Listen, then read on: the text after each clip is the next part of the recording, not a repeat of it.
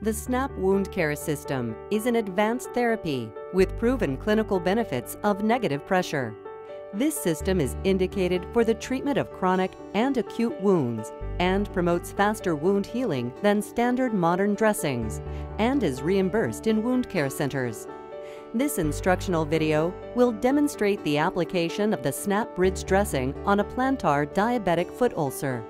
It will also demonstrate two different offloading devices that may be used with the SNaP system. This patient has a diabetic foot ulcer of the fourth metatarsal head on the plantar aspect of his foot. Prepare the wound bed and peri-wound skin per institutional protocol. If necessary, apply a skin protectant to the surrounding skin. Cut the blue foam to fit the size and shape of the wound. Since this patient's wound is on the plantar surface of the foot, the SNaP bridge dressing is used to minimize that chance of additional pressure points.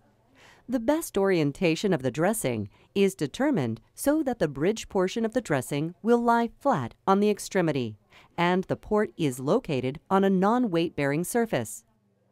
The dressing may be cut to fit the specific anatomic location of the wound.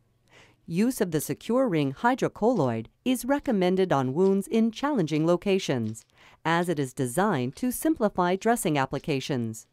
The secure ring hydrocolloid can be stretched to the size of the wound or rolled into a strip and placed around the wound edge.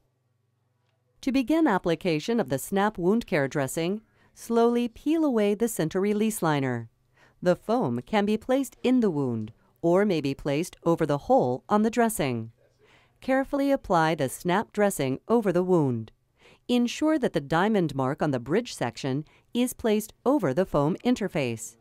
Use your hands to smooth out the hydrocolloid dressing onto the skin and remove any small creases.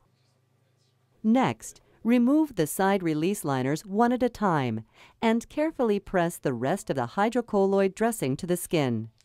The dressing can be cut or darted as needed to allow it to lay flat. Again, use your hands to smooth out the dressing to ensure an airtight bond to the skin.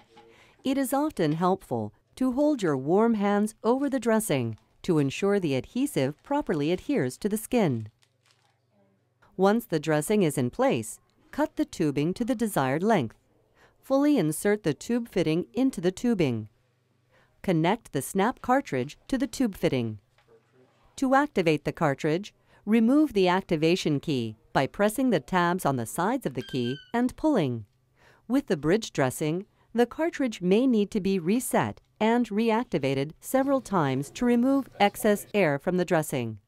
The green visual indicator should remain stationary to verify that there are no air leaks and excess air is removed from the system. The patient is now ready for application of appropriate offloading. When using the SNaP bridge dressing with a removable cast walker, route the port and tubing of the bridge dressing between the securing straps of the walker. The SNaP cartridge can be secured to the outside of the walker with a SNaP strap. The SNaP system can also be used with a total contact cast. Care should be taken to route the tubing and port to the outside of the cast during casting. The SNaP cartridge can be secured to the outside of the cast with the SNaP strap.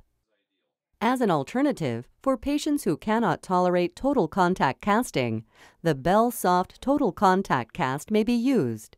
This or similar soft offloading applications can be used with the SNaP system, but care should be taken to route the tubing and port to the outside of the wrap to prevent potential areas of tube compression and skin pressure.